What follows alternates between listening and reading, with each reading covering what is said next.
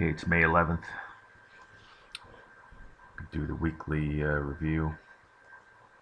So let's start off with the S&P at the strategic level, in this case the monthly, which is this chart right here. As you can tell, we're still strongly in a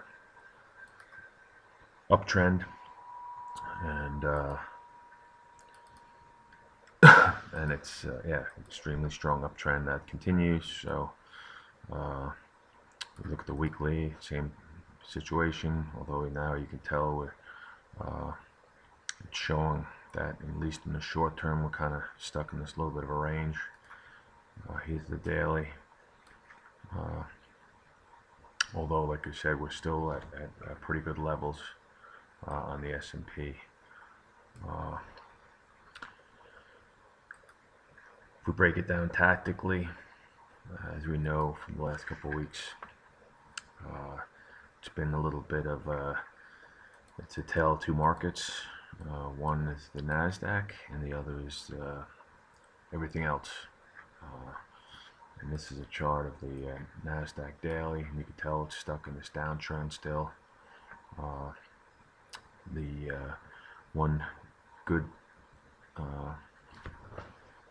news as of late is that it has been making higher lows, or at least it hasn't broken the low of mid-April. So right now we're kind of in this little bit of a sideways triangle pattern. So we don't know whether this is going to be a trend changing pattern, meaning it breaks above the uptrend, or it's going to be a continuation pattern where it be a break below these higher lows. If it breaks below, then it's just a continuation pattern, and then we continue lower.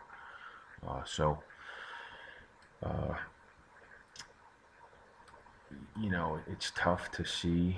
I mean, we have certain clues, if you will, as to where the market may want to go, but right now it's still obviously speculation. So what I have here from Thursday and Friday, I do have an MXRS or market extreme sort of indicator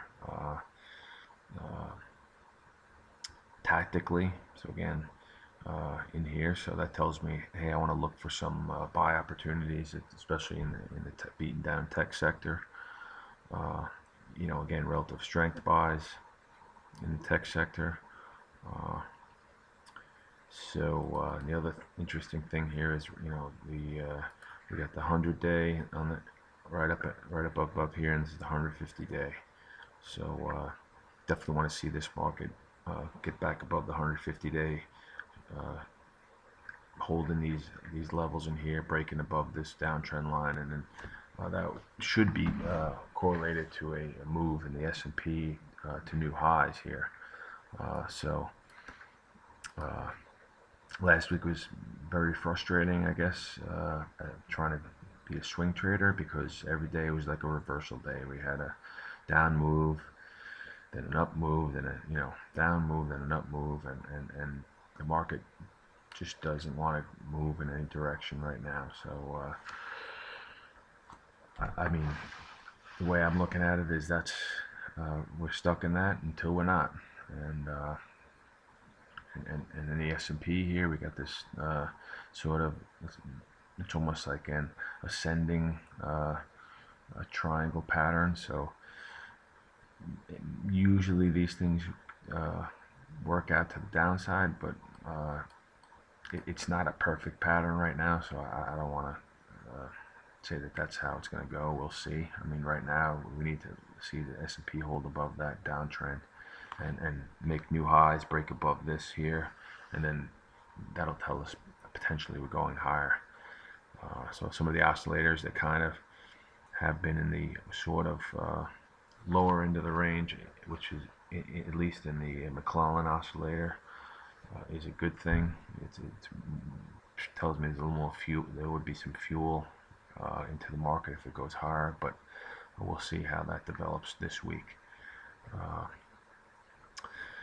So really right now I don't, like I said, I'm looking to try to be a buyer of things, but I've been trying to buy the Netflix.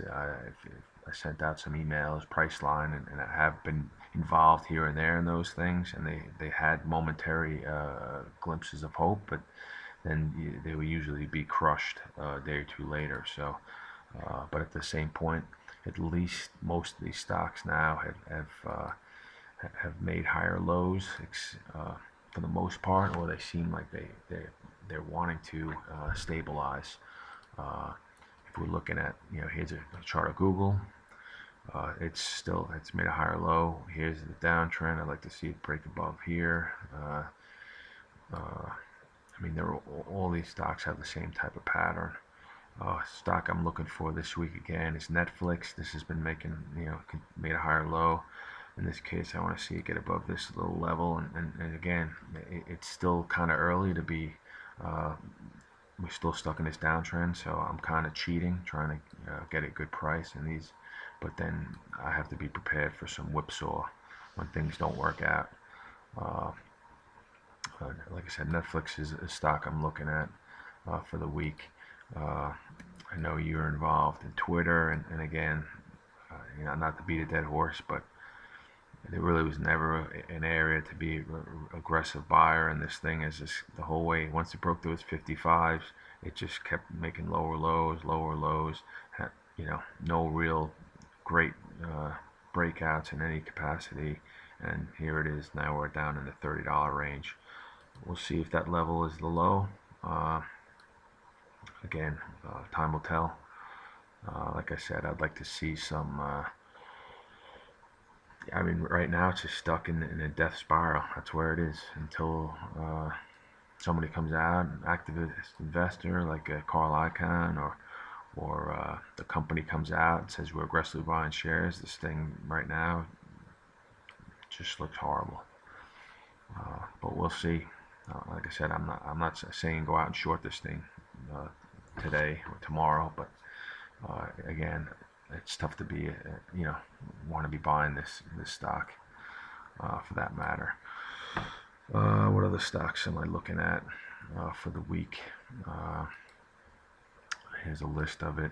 So here, again, I'm looking for like some relative strength buys. Here's one. This is a biotech, ILMN. We'll see how this goes.